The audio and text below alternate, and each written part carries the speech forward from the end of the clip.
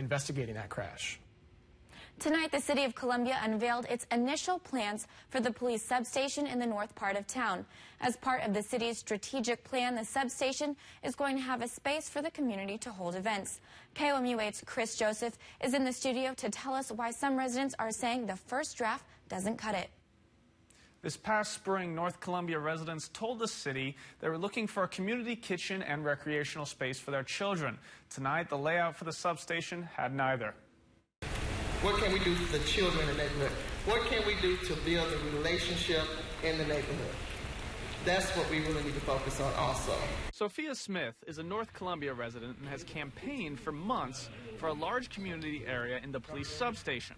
Tonight, the city unveiled the first draft of that community area. You've got the lobby and the restrooms that support it. The community room, as planned now, would have space for a small food area, but also sit 65. It wouldn't have a food pantry, a kitchen, or any storage for the groups that would use it. Deputy Chief of Police Jill Schlude said the city is working with limited space and money. I think the spaces that you see identified on here are pretty much the kind of have-to-have space. Smith says she's grateful for the room, but a bigger facility would be better for keeping kids off the streets. We're just asking for them to add additional to the community room so that we can use it as a community. Construction won't begin until late 2018, and both women say talks will continue.